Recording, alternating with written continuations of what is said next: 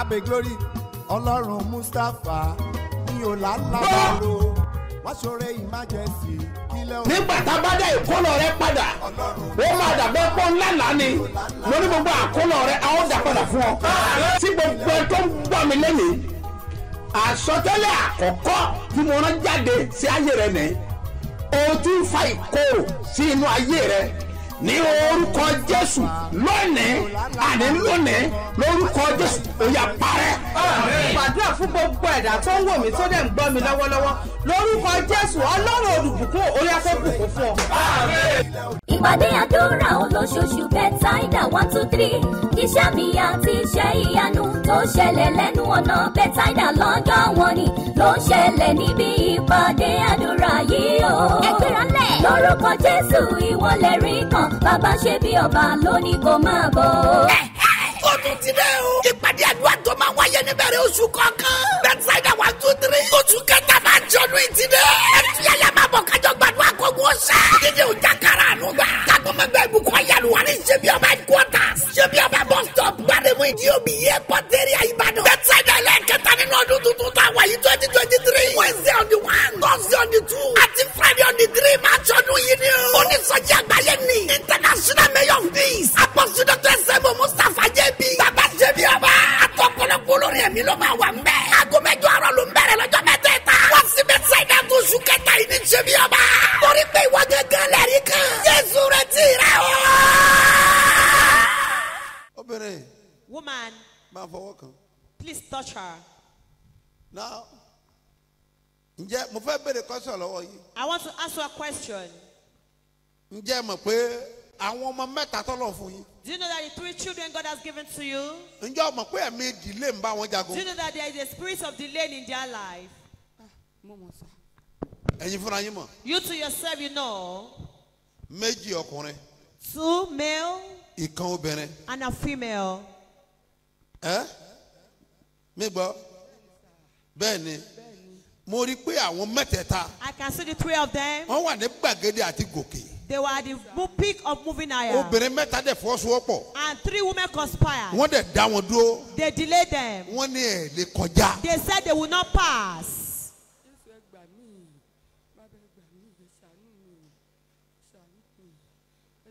Number 1. First thing, Wọ́n ní ẹ̀ ní jẹ́ kẹ́ kọjá sínú ìgbéyàwó. they said they will not marry. Wọ́n ní wọn ní jẹ́ kẹ́ kọjá sínú ògo. They will move into the glory. Ẹ dẹ̀ ti ṣe wàhálà lórí And wọn. you've labored so much on them. But wọ́n mọ̀ dá wọn dúró. They intentionally delayed them. Mommy, Mommy, làgàbó ṣe lè yé in the láyà. name of Jesus. Gbogbo ẹ̀yin tí wọ́n dìlé àwọn ọmọ All yìí. of you, they delay your joy. Alahudi makalabo In the name salaba. of Jesus Christ. Yẹ́kẹ̀kẹ̀ fúti In kí the ni mighty name of Jesus. Proposal In the ayaroba. name of Jesus. Láti òní lọ. From today. Agbára tó dá wọn The dúró. power delaying them. Iná jó wọ́rọ́. Hands on it. Amen. In Jesus' name. Orí òkè tẹ wá kò ṣe kó rọrùn. This mountain you've come to is not so easy. But ẹ determine. Ó pinnu. Gbogbo ẹ̀yin tẹ determine. All of you that determined Láti wá sórí òkè to yìí. come to this mountain. Àṣẹ ìrọ̀rùn rẹ̀ tó ń bẹ lórí òkè yìí. Authority of His word on this Ó mountain. máa fi la ọ̀nà fún And ọ. God for you. Amen in Jesus' name. Now, Ní báyìí, every time you go with prophet, gbogbo ìgbàkígbà tá a bá tẹ̀lé wòlíì, then you go with solution. ẹ lọ pẹ̀lú àtúnṣe. Last month ní ọkùnrin yẹn sọ fún mi. Oṣù tó kọjá, the man told me, Daddy, Daddy, ọmọ ti pẹ́ tí mo ti sanwó Jerusalem it's ọmọ jẹ́ been lọ. long that I've paid for Jerusalem trip, but they didn't allow me to go. Kàkà kí n lọ Jerusalem wọ́n á tì mí sí Jọ́dánì. Instead of me to go to Jerusalem, they'll push me to Jordan. Mo ní kí ló dé? I said, why? Wọ́n ní wọn fóun visa He ni. said they didn't grant him the visa. Wọ́n fẹ́ visa. They didn't grant him visa. But you travel to London. Ó lọ sí London. You travel to London. Ó lọ South Africa. You travel to South Ó Africa. lọ Jordan. You travel to Jordan. Greater fún ẹni visa. Why don't they grant you visa? Ó ní kò yé wo. He said he didn't understand. Okay? Okay. Àwọn yẹn máa ń wọlé lẹ́ntrance àbí. Now, ìwọ wọ́n lè visa mọ̀ tí. They will grant you and paste visa on your passport. And to God be the glory. Gbogbo ògo fún Ọlọ́run. Ó ti wà lórí pálí ẹ̀. is on his passport now. Tó bá fẹ́ fly. If you want to travel now, Kó lọ Jerusalem. to Jerusalem, Kó Jerusalem. from Jerusalem, Kó lọ Jordan. to Jordan, Kó Jordan. from Jordan, Kó lọ London. to London, Kó London. from London, Kó wá South Africa. to South Kó Africa, South Africa. from South Kó wá Africa, Nigeria. to Nigeria. Gbogbo agbára tó dá ayé dúró. Every power delaying you. Sọlé Samisa. Can you say amen? Agbára bẹ́ẹ̀ kó gbiná bá. Amen in Jesus' name. Elisha ó béèrè lọ́wọ́ ọ̀gá ẹ̀. asked from his boss or Fún master ìṣẹ́gun méjì. that he took double portion of. Mọ́mì. Mommy, Ǹjẹ́ ẹ mú iyọ̀ wá sórí òkè? do you come with salt? Ẹ mú dání. Ẹ mú iyọ̀ yẹn wá kúnlẹ̀ síbí. Go and bring your salt and come and kneel down here.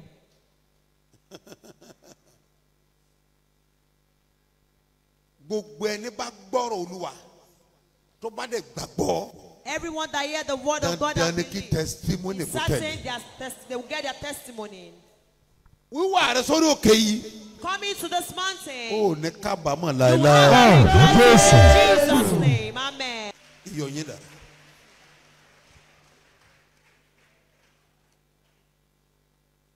Mo bless I iyọ̀ yìí sanctify the salt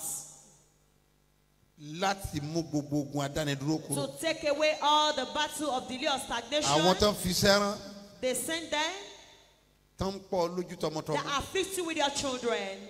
tí wọ́n jẹ́ kọ́kọ́ rẹ̀ balẹ̀. They didn't allow you to have rest of mind. Mo fi wọ́n sùn lónìí I rebuke them today ní orúkọ Olúwa. in the name of the Lord. Kọ́run kó gbèjà rẹ tọmọ. Oh, amen.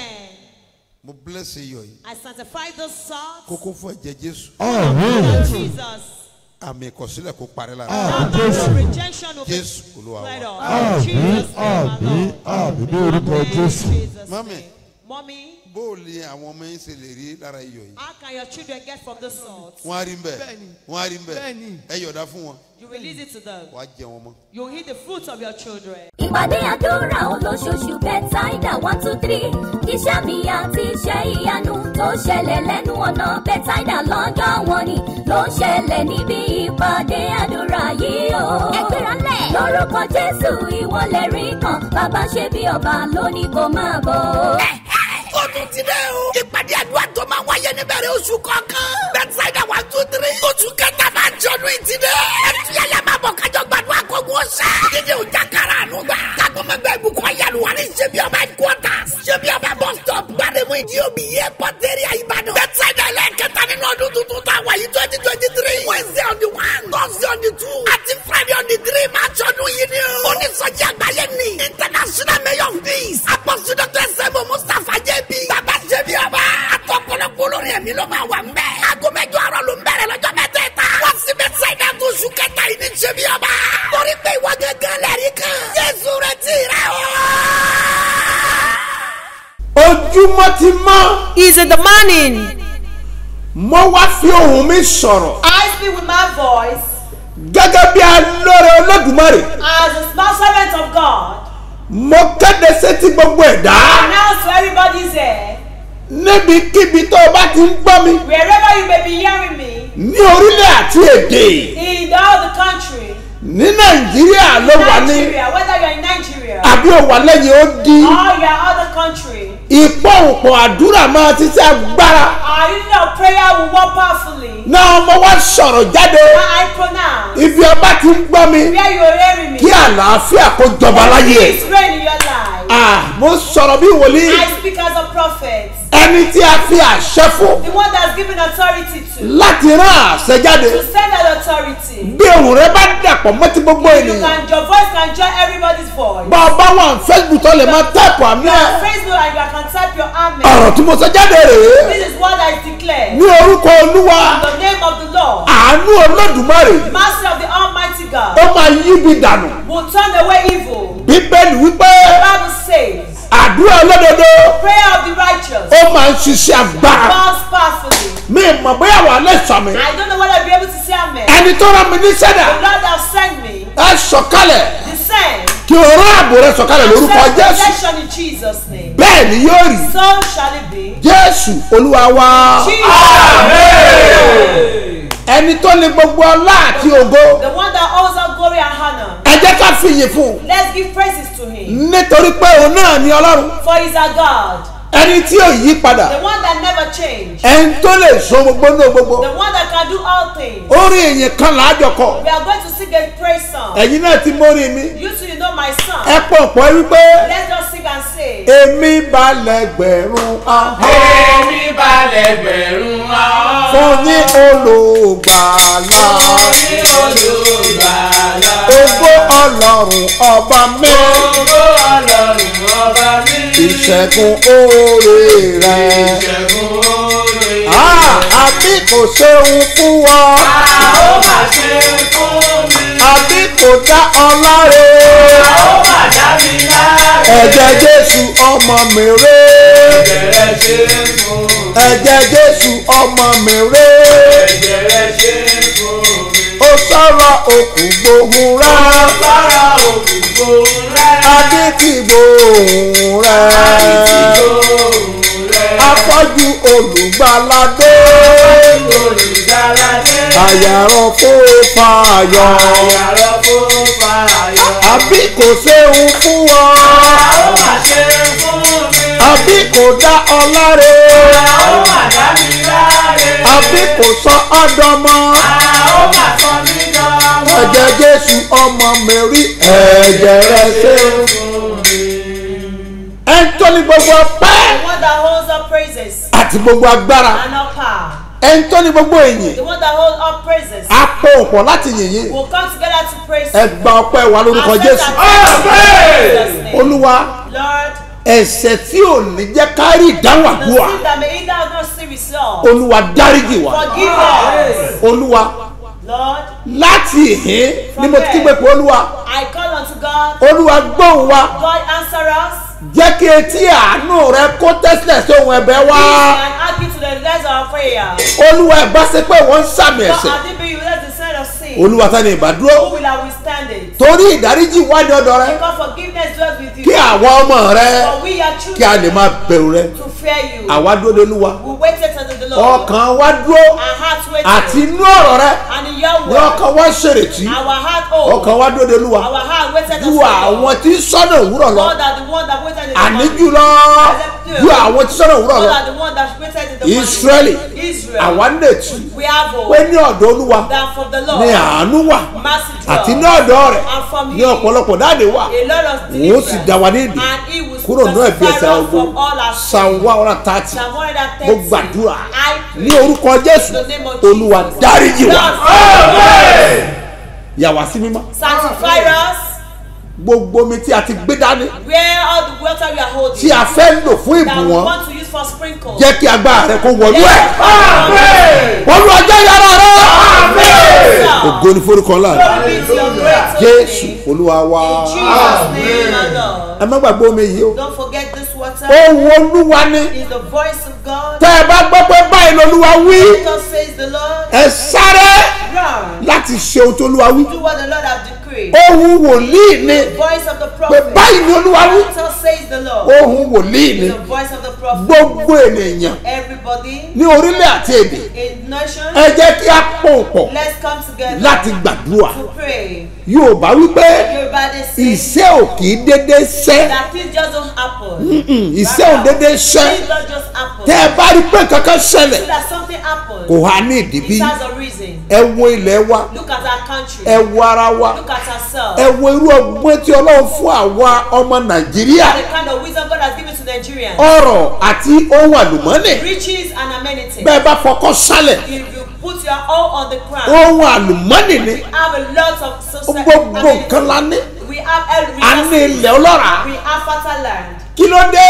Why? Òjò rọ̀ ní àkókò rẹ̀. It's rain in due season. Bẹ́ẹ̀ sì ni Yet ooru mú ní àkókò rẹ̀. there is heat in the season. Ọyẹ́ ní àkókò rẹ̀. There's dry season. Bẹ́ẹ̀ sì ni Yet ohun gbogbo ń lọ déédéé. things move smoothly. Ṣùgbọ́n kí ló wá ṣẹlẹ̀? But what's not happening? Tí ọrọ̀ ajé wọ̀ balance. That our resources is not balanced. Tí ọmọdé bá ṣubú àwọ̀ wájú. If children fall, they will look at Tí àgbà bá ṣubú àwọ̀ If ẹ̀yìn the wò. elderly one fall, they will look Ẹ̀yin back. àgbààgbà. The elderly one, Ẹ̀yin ìránṣẹ́ Ọlọ́run. men of God, Ẹ̀yin òjíṣẹ́ Ọlọ́run. men of God, Ẹ̀yin tẹ́ ara wọ́ ẹ̀bẹ̀ sí those Ọlọ́run. that are pleading unto God. ẹ̀yin tẹ́ ń ṣe ọlọ́run Those of you serving God, ẹja pòǹpọ̀ lákòókò yìí let's come together this time around. ọjọ́ mẹ́ta lolúwa wí The Lord pronounced 3 days. ẹ má sọ pé ọmọdé ló Don't sọ̀rọ̀ say it's young guys. ẹ̀yin màmá àti bàbá Mommy and father. ẹja pòǹpọ̀ Let's come kí a together. gbàdúrà To pray. kí olúwa kó lè fojú àánú For wò the wá Lord to look at all mercifully. tẹ́ ẹ bá wo àwọn ìran If you look at all the visions, wọ́n á ní ìran alágbájá they will say Lagbaja. wọ́n á ní ìran tàmọ̀dò They will say Tamedu generation. wọ́n á ní ìran làkàṣègbè They will say Lakasigbe generation. wọ́n ń sọ nípa ìran They are talking about generation. tá a bá wá wo nàìjíríà Look at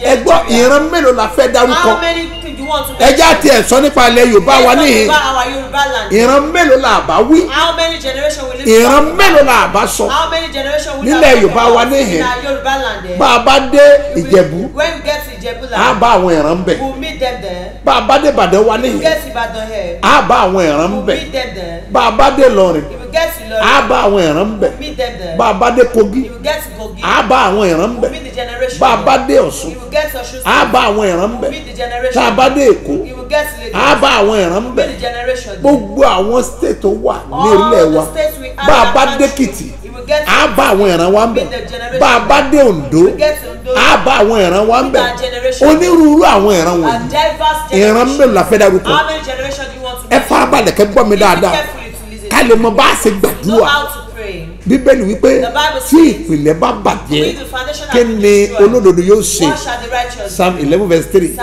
tí 3. ìpìlẹ̀ bá bàjẹ́ With the foundation has been kí ni destroyed, olódodo yóò ṣe what shall the righteous náà do? gbogbo àlà ń gbọ́ nípa jábẹ́sì All of us heard about Jabez. a ní ọmọ ìbànújẹ́ ni He's a son of sorrow. ọmọ igbá ni Son of kò sí God. tí wọ́n pè There's tán nothing they didn't call him. ṣùgbọ́n ṣé orí ẹ̀ náà ni wàhálà yẹn ti bẹ̀rẹ̀ Is that problem started from him? no I will tell you what you don't Máa sọ know fún yín o tẹ́yìn kò mọ̀. I will reveal to you Máa fi hàn the yín. mystery and the secret Ìjìnlẹ̀ of àti life àṣírí ayé. ẹ farabalẹ̀ pẹ́ gbọ́ mi Listen carefully to me. tá a bá wo jábẹ́sì We look at Jabez. o láfi gbàdúrà That's what tó we pé pray on. a fẹ́ gbàdúrà nípa ìran We wa want to pray about our generation. mi ìmọ̀ tó jẹ́ ìran tiẹ̀ I don't know what become your own ṣé generation. rí ìran ọ̀dọ́ yín The generation tá a bá that ti ń is, gbàdúrà if we are ẹ praying, tẹnumọ́ àdúrà ìran ọ̀dọ́ we yín emphasize on the prayer of the á generation. dẹ̀ gbàdúrà bò And we will pray for protection. àdúrà ló ń gbà It's prayer that answers. agbára ò kì í gbà And on power. ẹ kàn náwó sókè Just lift up your olúwa hands, Lord. ogun ní tí ń jà ní ìran tá a ti The bí mi battle that is raging in my generation. ogun tí ń jà ní ìran tá a ti The bí mi battle raging in my generation. fi agbára ẹ̀jẹ̀ rẹ̀ rà padà Use the power of the blood to ẹ redeem sọ me. ìran mi dòmìnira You have been free ó yá from ẹ the gbàdúrà generation. orúkọ Jésù orúkọ Jésù orúkọ Jésù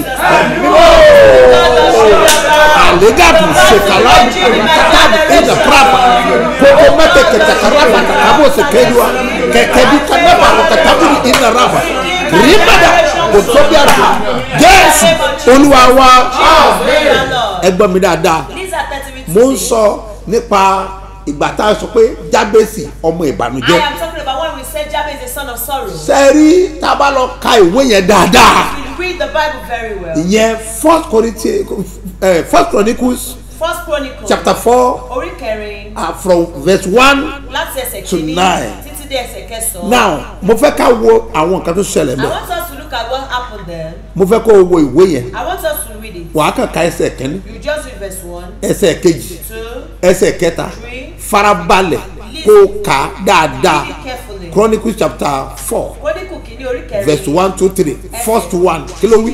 àwọn ọmọ Júdà Fárísì Ẹ́sítrónì àti Kámì àti Uri àti Sóbálì Réà ọmọ Sóbálì sì bí Jáìtì Jáìtì sì bí Yauma àti Láàdì wọ̀nyí ni ìdílé àwọn ará Sórà. that is ẹsẹ̀ kejì Verse 2.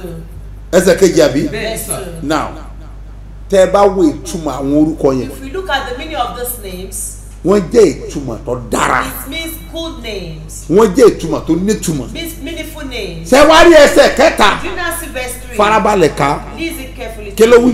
àwọn wọ̀nyí Ẹ. ni ó ti ọ̀dọ̀ bàbá Étámù wá. bàbá Étámù Father of Etam. àwọn tó ti ọ̀dọ̀ rẹ̀ wá nìyí People that came yes from him.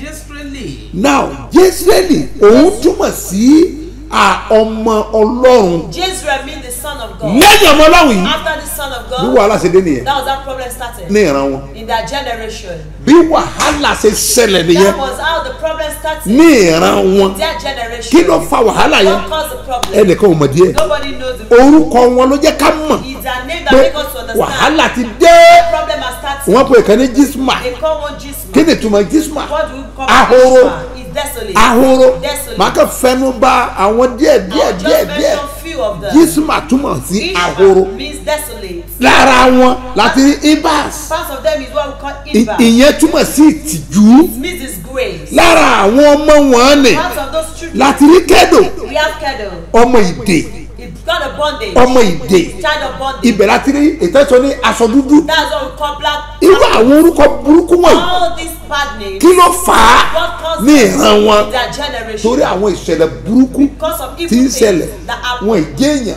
They did not become wọn great in ìdìde life. They will not rise. ayé in wọn ò life. nítumọ̀ Their life is meaningless. kò ní wọn ní nǹkan gidi láti They ṣe don't have something tangible to do. wọ́n dẹ̀ ń gbé ilẹ̀ rere And they live in good na life. nígbà tó dé verse 7 When you get to Esekeje, ibẹ̀ láti rí hélà that was what it's called Ela. kí ni túmọ̀ hélà What do you mean by Ela? onísọkúsọ The people that say rubbish. onísọkúsọ The people that ẹ say gbọ́ rubbish. ẹ sọ fún mi sà Tell me, sir. kí ló fa àwọn orúkọ burúkú wọn What caused this bad name? nítorí pé Because. bí a ṣe bí wọn And the way they begin àti ìtàn báláyé and what they met in wọn ò life. dẹ̀ rí solution sí They did not see any solution. nígbà tó dé verse 8 When you get to Esekeje, la rí sòbébà we ask Sobeba. tẹ́lẹ̀ ń pè sòbébà Who did it call Zobeba? ìyẹn ni pé It means adánidúró delay. adánidúró Delay.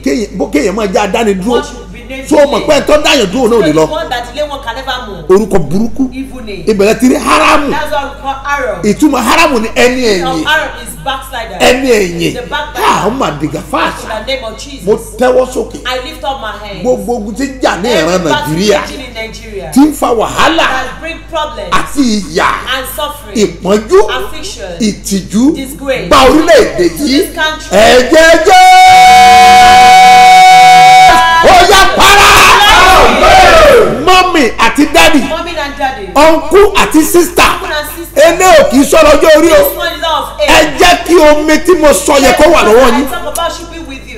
mo gbọ́ òun olúwa ní I hear the voice of mo God. mọ ohun tí mò ń wí I know what I'm talking about. lẹ́gbà tó dé verse 9 When God says Ekeso, ibẹ̀ ni solution ti dé that was where solution came kí ló mú from. solution wá What brought solution? Jábésì ni o. It was Jabez. wọ́n sọ ní jábèsì They named him Jabez. ìtumọ̀ jábèsì ni Jabez ọmọ means ìbànújẹ́ son of sorrow. òun nìkan ló popular He was the only one that is kí ló popular. fà á Why? torí pé òun wá solution sí ọ̀dọ̀ Because rẹ̀ he look for solution to ibo ló himself. wá solution lọ Where did he look for the solution? àáka verse 10 We'll read Ezekiel. àádẹ́ka verse 9 And verse kọ́kọ́ ka verse 10 yẹn Quickly read Ezekiel. kí ló wí jábẹ́sì sì ké pe ọlọ́run ísírẹ́lì jábèsì ó ké pe ọlọ́run And israẹli he called God of Israel. yes wípé wípé ìwọ ìbàjẹ́ bùkún mi ní tòótọ́ ìwọ ìbàjẹ́ bù ọlọ́run ó pe ọlọ́run israẹli Called the God of Israel. listen to me Ẹ tẹ́tí bẹ̀lẹ̀ jẹ́ gbọ́ mi. he called the God of Ó pe Israel Ọlọ́run Ísírẹ́lì. ó mọ̀ pé ó ń dáhùn àdúrà Knows that he answered prayer. ọlọ́run yà fẹ́ képe lẹ́nu He wants to call on God to màá pray. dẹ̀ fẹ́ kọ́ And gbàdúrà I want you to pray. àdúrà rẹ̀ á dẹ̀ gbà Your prayer will be answered. ẹ kàwé fún mi kí o sì sọ agbègbè mi dín ńlá kí o sì sọ agbègbè mi dílá kí ọwọ́ rẹ kí o sì wà pẹ̀lú mi kí ọwọ́ rẹ kó wà pẹ̀lú mi àti kí ìwọ kí o pa iná kúrò nínú ibi àti kí ìwọ kó pa mí mọ́ kúrò ní ibi Keep kí it èmi from má sì rí evil. ìbìnújẹ́ kí èmi má rí ìbìnújẹ́ gẹ́gẹ́ bí orúkọ táwọn òbí sọ òun Name his parents had named him. ó jẹ́ ìbéèrè márùn It has ó 5 béèrè requests. lọ́wọ́ ọlọ́run Ask Israẹli for the God of now ẹ Israel. padà sí verse 9 Go back to verse kí ló wí? 9. What does it jábẹ́sì say? ṣe ọlọ́lá ju àwọn arákùnrin rẹ̀ lọ ó máa ṣe ọlọ́lá náà Honorable. orílẹ̀-èdè yìí yóò pàpà sí ọlọ́lá ju àwọn orílẹ̀-èdè lọ gbogbo ènìyàn tá a jọ ń gbàdúrà yìí ẹ gbọ́wọ́ sókè ẹ pariwo orúkọ Jésù lẹ́ẹ̀kan ẹ pé ẹ̀mẹ́ mímọ́ ọlọ́run o ẹ la orílẹ̀-èdè kọjá pẹ̀lú àánú ẹ mú ègún àti èpè kúrò gbogbo ogun tí ń jà níran mẹ́ olúwa fi ẹ̀jẹ̀ rẹ parẹ́ ọjà àdúró orúkọ Jésù orúkọ Jésù orúkọ Jésù ẹ̀mí mímọ́ àyà kẹsẹ̀kẹ̀ pòtàkàpọ̀ tẹ́mbàkòtòkè pàrọ̀ lábàwọ̀ ṣègèdè lè sàkárù àràfàmọ́nà kòtè tàkìrì àtúbọ̀ sàbọ̀ àfàmọ́nà ee nabusaru aba kandikiri ba doke nabu ee majara kata ee sekwa kaprafa ee maka basora ee rakasada ee maruba rakasabu ee ndaya kafori alaya Jésù Olúwa wa. Psalm 91 wípé Psalm 91 says, ẹni tí ń gbé ibi ìkọ̀kọ̀ ọ̀gá one that ògo delivered the secrets of the shadow of òun ló wà lábẹ́ àbò Olódùmarè one that the secrets of the Most High ẹni God. tí ń gbé níbi ìkọ̀kọ̀ ọ̀gá One ògo that dwell under the secrets of mi ò dẹ̀ mọ ibi tó ń gbé, I don't know where you mi ò dwell. mọ ibi tó wà, I don't know where you mi ò are. mọ ìhà tó dúró sí. I don't know this your Ẹ sound. gbé omi yẹn mọ́ra, Bring all your water. ẹ pariwo gan, Ọlọ́run o, ẹ rán ààbò yín Send sọ̀kalẹ̀ your protection. sórílẹ̀-èdè Nàìjíríà, gbogbo èèyàn yẹ gbàdúrà. Orúkọ Jésù, orúkọ Jésù, orúkọ Jésù, ayi yaba sábà pàdé kẹtẹkẹtẹ bukì kàkàkókò kẹkàràbò ema jala yàrá kótàbí lẹfura tàtàkó bàtàkó kàkàpọ̀tà pèréparu nà nàzàrà rẹkẹ sẹrẹba ọlá busẹndaya ọlá sàdàyàtà kàló pẹlẹdàyà ema tarabaya kàlé sarabahó ema tàyẹba sàkàlù abaya ọlọ́wọ́ àbò ọlọ́wọ́ àbò àbò ní gọ́sẹ̀nì Jésù Olúwa wa. A máa ka 1 Corinthians chapter 10 and verse 13.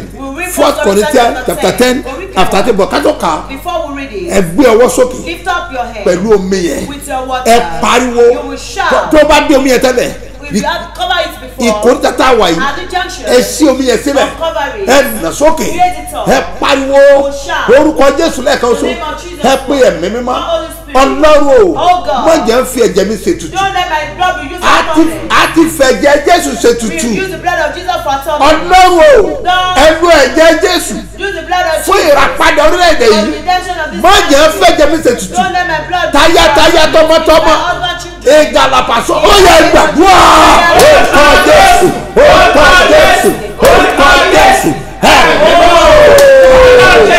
ìràgà sàbàbà kàtàbà preketebekele bore kadaba meyo to ba ke kakabasa koko bilaya kanda kurobodaya ebuta beta besa kraba no gabode osia gaba no gaje kandoya bayaka pekuria banaya ogogomera yaro genda brafa Jésù Olúwa wa. Amen. 1 Corinthians chapter 10 and verse 13. 1 Corinthians chapter 10 verse 13. Kí ló wí? Kò sí ìdánwò kan tí ó ti bá yín bí kò ṣe irú èyí tí ó mọ níwọ̀n fún ènìyàn, ṣùgbọ́n olódodo ni Ọlọ́run, ẹni tí kì yóò jẹ́ kí á dán yín wò ju bí ẹ̀yin ti lè gbà á, ṣùgbọ́n tí yóò sì ṣe ọ̀nà àtiyọ pẹ̀lú nínú ìdánwò náà.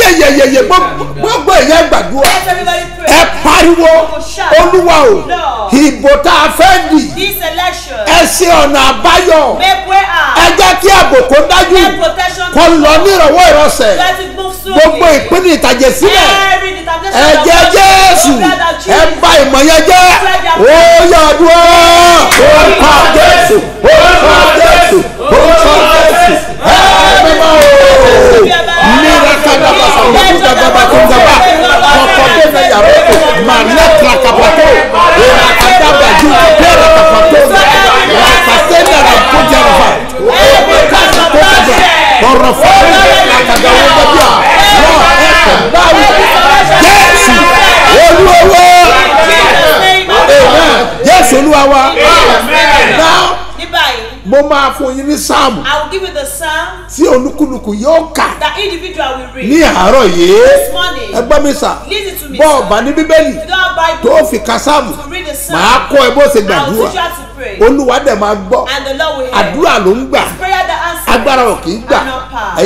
ẹ̀yin tẹ́ wà lókè òkun Those of you in abroad. tẹ́ ẹ láwọn èèyàn nílé There are people at ẹ̀yin home. náà ẹja gbàdúrà o You should let us bó o pray. bá lágbára àwẹ̀ If you can avoid ìyẹn this dára one, púpọ̀ it's good. tó o bá lágbára àwẹ̀ You can't avoid ìyẹn ò sí breakfast, kankan it's nothing. but ẹja gbàdúrà But let us pray yìí lórúkọ this Olúwa in the name tó of the dáyé Lord, àti the ọ̀run one that created ni mo heaven sọ and earth. àsọtẹ́lẹ̀ I prophesy. gbogbo ìmọ̀ òkùnkùn Every plan of lórí darkness èmi àti ìwọ over you and I, lórí Nàìjíríà over Nigeria, agbára tó ń bẹ ní ẹ̀jẹ̀ over the Jésù blood of Jesus. ó yá parẹ́.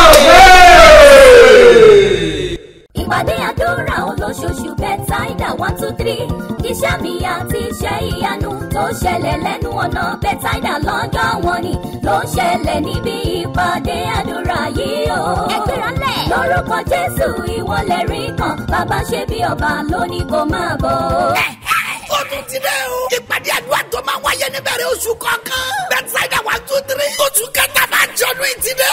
Ẹ̀túyàyà máa bọ̀ kájọ gbàdúrà kógun ọ̀sẹ̀. Dídé òjà kára àánú gbà. Tagbọ́mọgbẹ́ ìbùkún ayélujára ní Sebioba headquarters. Sebioba bus stop gbàdémù ìdí omi yẹ pọ́tẹ́rì Ìbàdàn. Bẹ́tísáìdà ẹlẹ́kẹta nínú ọdún tuntun tá a wáyé 2023. Wednesday on the 1, Thursday on the 2, àti Friday on the 3 máa jọdún yìí ni o. Onísọjí àgbáyé ni. International mayor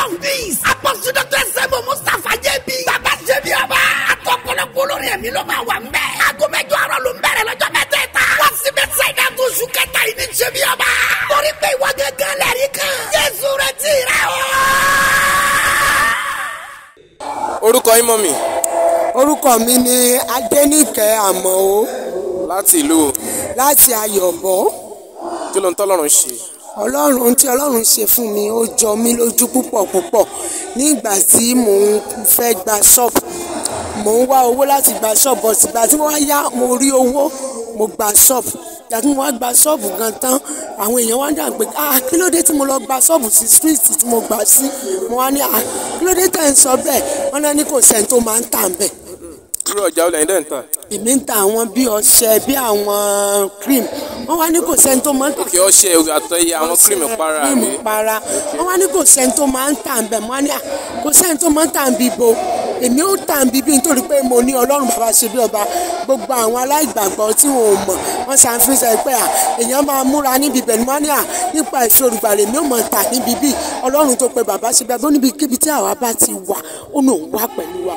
Bí mo ṣàṣe fi ìgbàgbọ́ gba ṣọ́ọ̀bù yẹn kò wá sí gbogbo ẹni tí ó bá rí mi wá ní kí ni mo wá dé ṣọ́ọ̀bù yẹn mo wá ní kí ló dé ìwọ Ọlọ́run ó fẹ́ sún èmi gan ní táìmù kan wá ní ìwọ Ọlọ́run gbà mí lágbàtàn. Kí wàá ló ṣẹlẹ̀ torí àkókò? kan tó wá ṣẹlẹ̀ ni pé ìgbà kan tó wá ṣẹlẹ̀ ni pé mo wá ṣàǹtà díẹ̀díẹ̀ bọ̀ títà yẹn kò mú ìgbà tán wá pé tá a wá lọ ìgàndò mo wá ra omi mo máa ń wọn mo wá ń tà díẹ̀díẹ̀ bọ̀kan tọ́lọ́run wá ṣe tó jọ mí lójú jù ni pé Sunday tí dáàdì ní ká fi iyọ̀ sínú omi tá a fi sínú omi tí mo gbé síbi rédíò wọ́n gbàdúrà sí gbàtàn wá tán gbàdúrà sí wá ní omi yẹn ká fi wẹ̀ pé tí a bá wẹ̀ ìyí tó kù ká gbé lọ ṣọ́ọ̀bù wa ní Monday kí n má fọ̀rọ̀ gùn mo gbómi yẹn lọ ṣọ́ọ̀bù iye tí mi ò parí nínú ṣọ́ọ̀bù yẹn mo pa ó tún wá di Tuesday lánàá iye tí mi ò parí náà mo pa kí n tó wá sí fún fàpẹ́ ní òní. Orúkọ yín mà? Mo bọ̀rọ̀ jẹ́rìí orúkọ mi ni Adéníkẹ́ Àmọ́.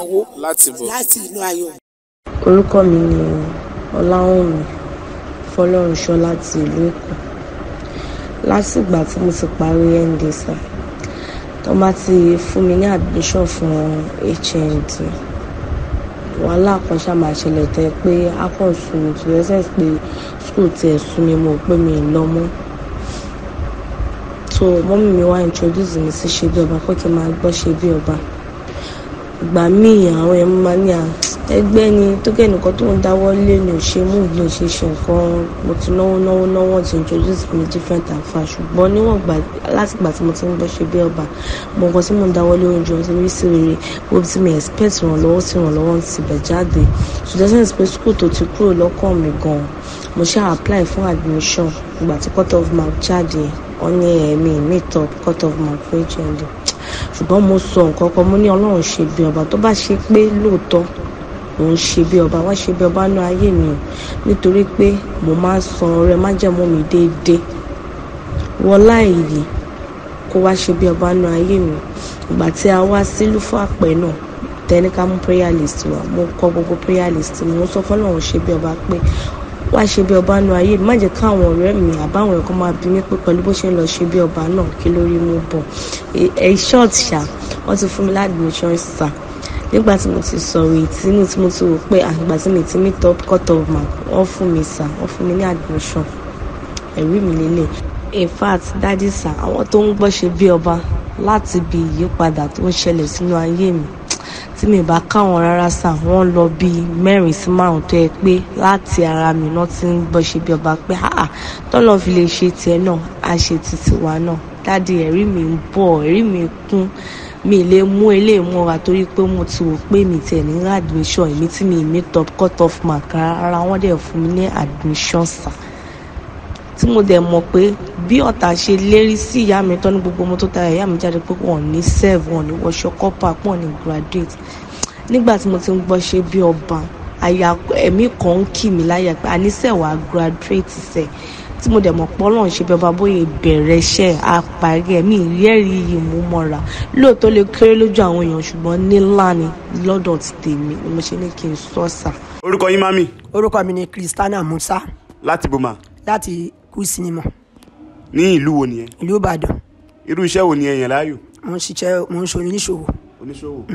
Kí ni Ọlọ́run Sebioba ṣe fún yín? Nǹkan tọ́lọ́run Sebioba bá ṣe fún mi ni pé mo dúpẹ́ lórí ọmọ mi ó wà nínú oyún wọ́n ní kó fòkó ní ìṣó pé ó ṣe abẹ ni wọ́n wá sọ fọlọ́ bàbá ṣe bí ọba pé àdàbí tí n bá ń ké pè ọ́ àdàbí tí n bá sọ̀rọ̀ májẹ̀mú mi gbogbo ogun iṣẹ́ abẹ lórí ọmọ mi kọ́lọ́n kó bàjẹ́ mo wá bí ní oṣù tó lọ bàbá wa ta ó wá ní ká lọ romi wọ́n wá gbàdúrà sómi yẹn fún wa wọ́n ti ní ká òróró ọkùnrin fẹ́ mr. ẹ má bínú ṣé bàbá wọn dá gbàdúrà fún yín lọ́tọ̀. wọ́n gbàdúrà ní kí gbogbo wa ká romi yẹn pé ká jà káwọn gbàdúrà nù sí gbogbo òjò èmi wá fi májẹ̀mú mi rọ̀ mọ́ mi yẹn pé torí ọmọ mi tó wà lóyún mo ṣe ra omi tó bá ti mu omi mr. akínfẹ́ wa ó tún wá ní ká lọ bá màmá wa pé kó fún wa ká fún ní wa 1000 kó dò òróró lé wa lórí lọ́wọ́ òróró yẹn mo wá gbé fọ́tò ọmọ yẹn mo ní fọ́tò ọmọ yẹn kó dà sí ọmọ yẹn mo fẹ́ kọ́lọ̀ tètè dáhùn ayò oṣù ẹ ti pé fọ́tò bíi 4 ló ti yà tó ti díù pé ọlọ́run bàbá ṣe bí abá mi tú ọmọ mi sílẹ̀ o mo ṣàdúpẹ́ lọ́wọ́ ọlọ́run alààyè ọlọ́run bàbá jọ́ ọkùnrin mo ní wo ó pè mí pé ó bímọ ni wọn ní irú ẹ kiri ọkùnrin ṣàbẹ mi ò bàjẹ́ mo ṣàdúpẹ́ lọ́wọ́ ọlọ́run bàbá ṣe bí ọba ọlọ́run mú lọ pò lóyún ó bímọ ẹ̀wẹ́rẹ́ kò gun ọrùn ogun iṣẹ́ abẹ wọ́n pè mí pọ̀ mọ́ mi bímọ ọkùnrin làǹtìlanti ìdí ọpẹ́ mi nìyẹn o mo ṣe wá dúpẹ́ pọ̀ lọ́bẹ̀ wọ́n ti lọ hospital mẹ́rin iṣẹ́ abẹ ni àmọ́ padà bímọ ẹ̀ lọ́la bàbá ṣe bí ọba tí mo ń ké pè ọlọ́run bàbá mi tú sílẹ̀ láyọ̀ àtàláfíà ìdí ló jẹ́ ìwálé ni wàá ṣe ọpẹ́ o orúkọ mi ni Christiana Musa láti kú ìsinimọ̀ nílùú Ìbàdàn. ìpàdé àdúrà olóṣooṣù bẹ́táìdà 123 iṣẹ́ mi àti iṣẹ́ ìyanu tó ṣẹlẹ̀ lẹ́nu ọ̀nà bẹ́táìdà lọ́jọ́ wọn ni ló ṣẹlẹ̀ níbi ìpàdé àdúrà yìí o. ẹgbẹ́ránlẹ̀ lórúkọ Jésù ìwọlẹ̀ rí kan bàbá ṣe bí ọba lónìí kó máa bọ̀. ó tún ti dẹ́ o. ìpàdé àdúrà tó máa wáyé níbẹ̀rẹ̀ oṣù kọ̀ọ̀kan. bẹ́táìdà 123 oṣù kẹta máa jọdún ìtì dẹ́. ẹtúyàyà máa bọ̀ kájọ gbàdúrà kọ́gbọ́n ọ̀sẹ̀. dídé òjà kára àánú gbà. kágbọ́mọgbẹ́ ìbùkún ayélujára ní Sebioba headquarters. Sebioba bus stop gbàdémù ìdí omi yẹ pọ́tẹ́rì Ìbàdàn. bẹ́táìdà ẹlẹ́kẹta nínú ọdún tuntun tá a wáyé 2023. Wednesday on the 1, Thursday on the 2, àti Friday on the 3 máa jọdún yìí ni o. onísọjí àgbáyé ni international mayor of peace. apọ́sù dr sẹ́mu Mustapha JB. bàbá Sebioba. àtọkọlọpọ olórin ẹ̀mí ló máa wà ń bẹ̀. aago 8 àárọ̀ ló ń bẹ̀rẹ̀ lọ́jọ́ mẹ́tẹ̀ẹ̀ta. wọ́n sì bẹ sáyidá tó oṣù kẹta yìí ní Sebioba. torí pé ìwọ gángan lẹ́rìí kan. Jésù rẹ̀ ti rẹ̀ o. Ọlọ́run o. Lord, mo gbé ọwọ́ mi sókè. I lift up my hands. láti képe torí àwọn ènìyàn rẹ. Come unto me because of your people. a ti gbàdúrà. We have prayed. àwọn èèyàn rẹ. Your people. jẹ́ kí wọ́n ní testimony. Amen. lahada biki difinu kadaba ya fi mọtẹliya. In the name of Jesus. àdúrà olódodo yóò ṣiṣẹ́ agbára àdẹ̀tí kọ́ pé Jésù ní òdodo wa mo gbàdúrà ní orúkọ Olúwa ìwọ ọmọ ènìyàn tó o bá gbàgbọ́ wà ní testimony. yóò dẹ̀ dára fún ọ Jésù Olúwa wa.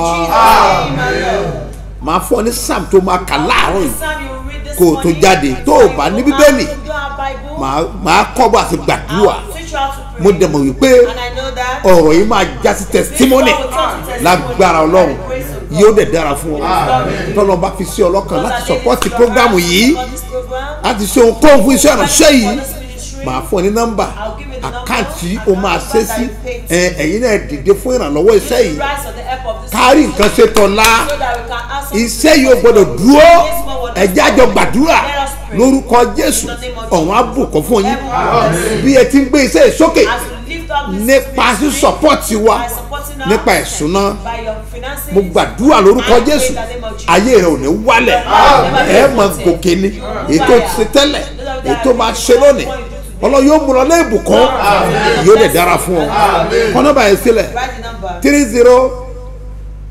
3032670285 gbọ́lẹ̀ kan sí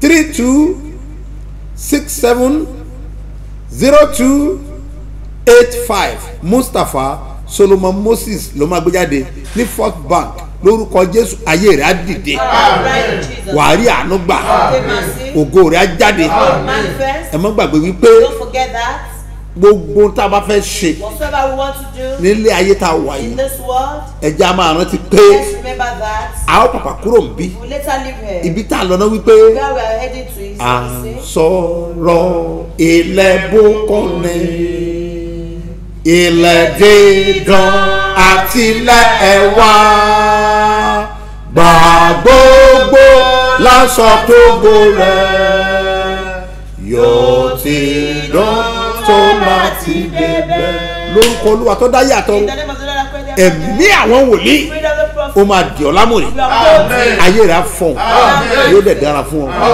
ẹ má gbàgbé pé ọ̀la ní ọjọ́ ìdìbò ọjọ́ Sunday ni à ń parí ààwẹ̀ àti àdúrà ọlọ́jọ́ mẹ́ta tí à ń gbà yìí èmi ni mo mọ tó lúwa sọ fún mi àti tí mo rí so nítorí náà ọjọ́ Sunday mi ò tí ì kéde pé ìsìn yìí ó wà ẹ jẹ́ ká mú ọjọ́ yẹn bí ọjọ́ àdúrà ajé ọjọ́ kẹta àdúrà yìí ṣáájú ìbò lọ́jọ́ ìbò lẹ́yìn ìbò lórúkọ Jésù wàhálà ò ní ṣẹlẹ̀ lórúkọ Jésù ìdí tá a fi ń gbàdúrà lórúkọ Olúwa àdúrà wa máa gbà lórúkọ Jésù náà mo fẹ́ bless omi yẹn tí má lè ti bless yẹ wà á wọ́n omi yẹn sókè wà á fi béèrè fún ààbò ẹ̀ ń wọ́n sókè nínú ilé tẹ́ bá jáde ẹ̀ ń wọ́n sókè níbi iṣẹ́ yín ààbò yóò dájú ẹ fi gbàdúrà fún ààbò bẹ́ẹ̀ ni mo sọ fún ọ pé omi ìbù wọn ni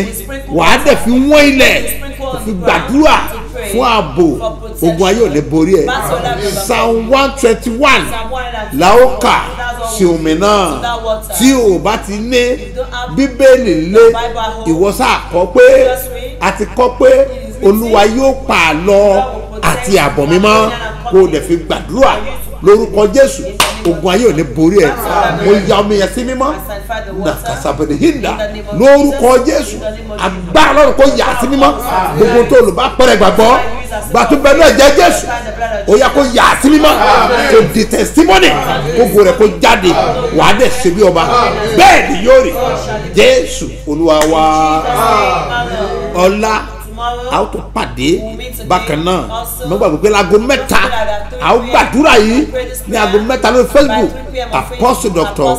SMO Mustapha JP baba ṣebí ọba lórúkọ Jésù wàá rí ànúgbà yóò dẹ̀ dára fún ọ kọjú sí ẹnìkan fi dá lójú pé èmi gbọ́ngàn lẹ́rìí kan.